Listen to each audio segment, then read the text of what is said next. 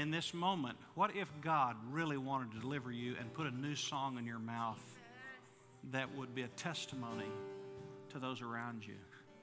I was baptized as an infant, and the Bible teaches that baptism should be a response to your faith in Jesus Christ. And I never had a chance to let that be a response for me. For me, that was just given to me. And I've sat back in that sound booth so many Sundays and watched so many souls walk through this tub and hearing the Lord saying to me that I needed to do something about that it's time for me to do something about that, and it's time for me to set myself right with God. And so I've asked Rich if he'd be willing to baptize me right now and right in this moment. Is that okay with you?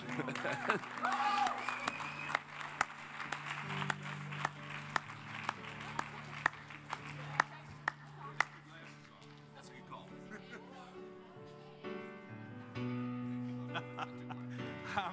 I'm having a great time.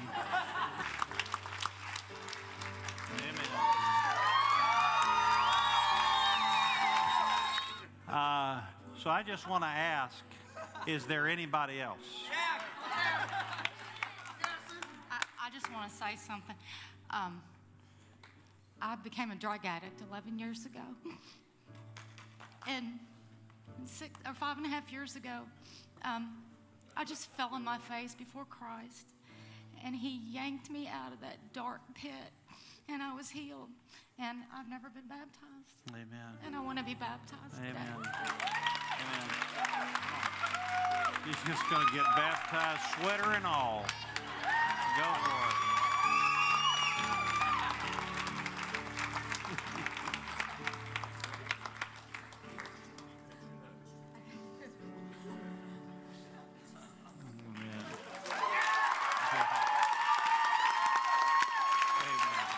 Do you believe, Jessica,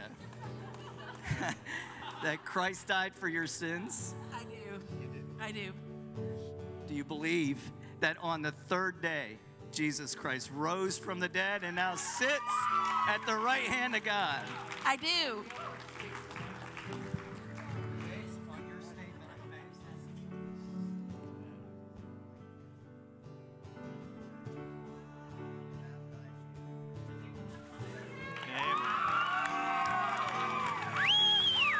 This is Ron Harden. This is Mike's dad-in-law and a dear friend of mine.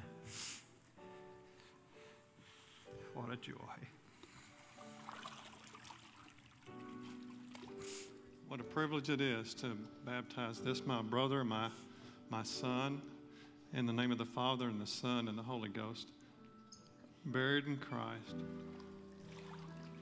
rising to represent him.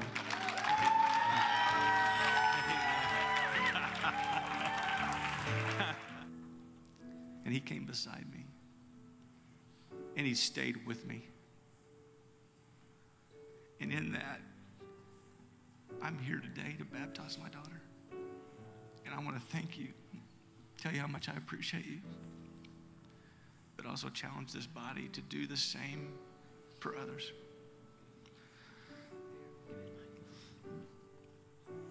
In the name of the Father, and the Son, and the Holy Spirit, I baptize you.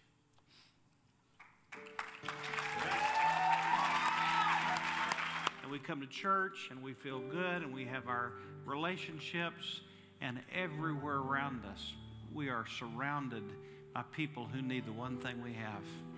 That's why God is saying to us, why he's saying, proclaim Christ boldly.